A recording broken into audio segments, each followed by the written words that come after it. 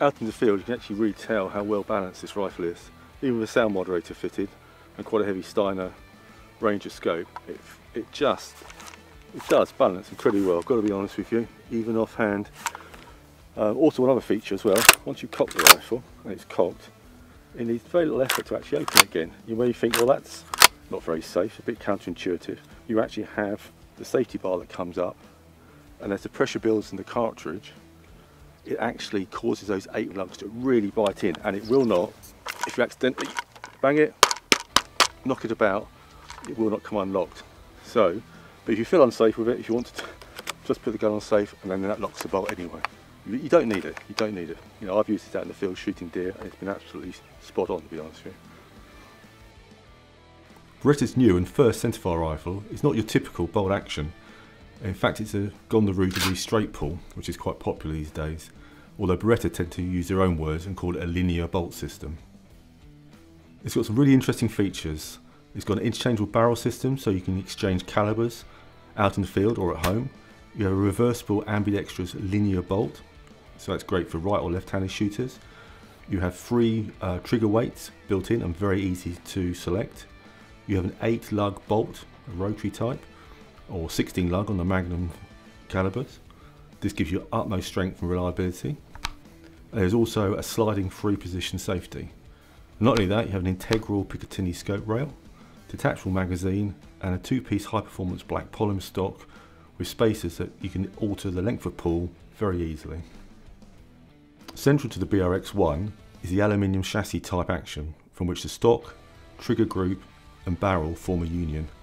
The lower half beds the removable barrel, which is interchangeable as we mentioned before, by 2 retaining screws which come up through the fore end, and also the detachable 5-shot magazine with its day-glow orange sides and twin release catches.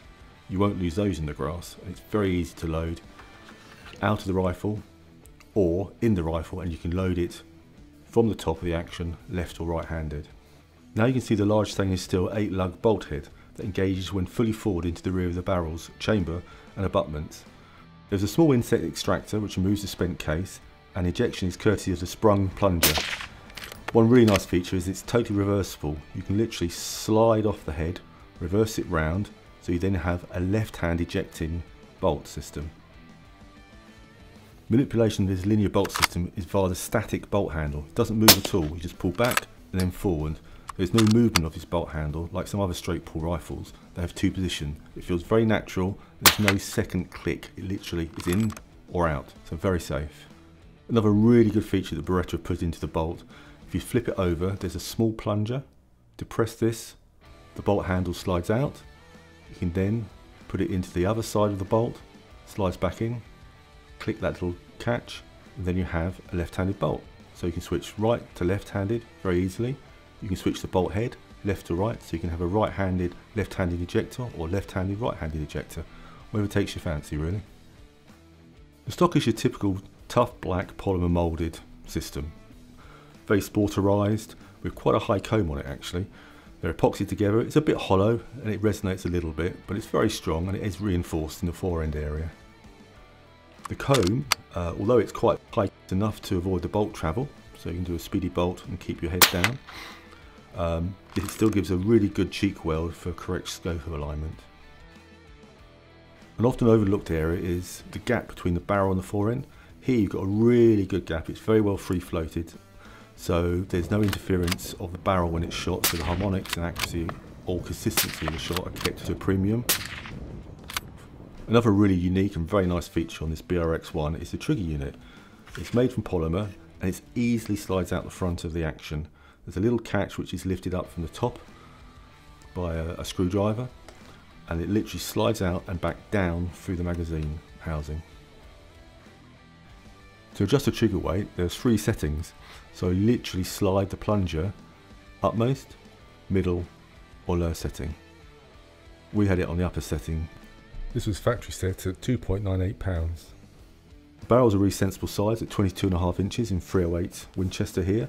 It's got a 1 in 11 inch rifling twist rate, so that would be good up to 180 grain bullet weights.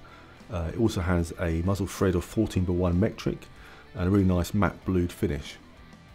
You also got a very nice cantilever Picatinny rail that projects over the top of the action without actual contact, so scope fitment is very easy.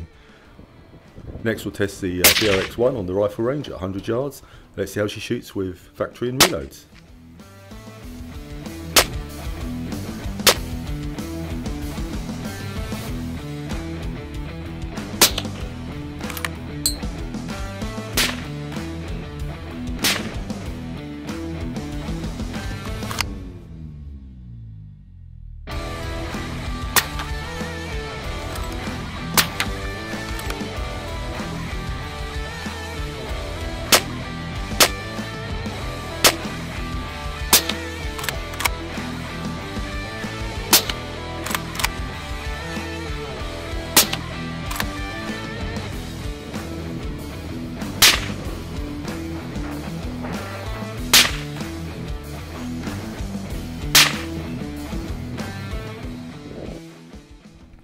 As you can see, the BRX1 shot some really nice groups at 100 yards, especially the Seiko and SST rounds.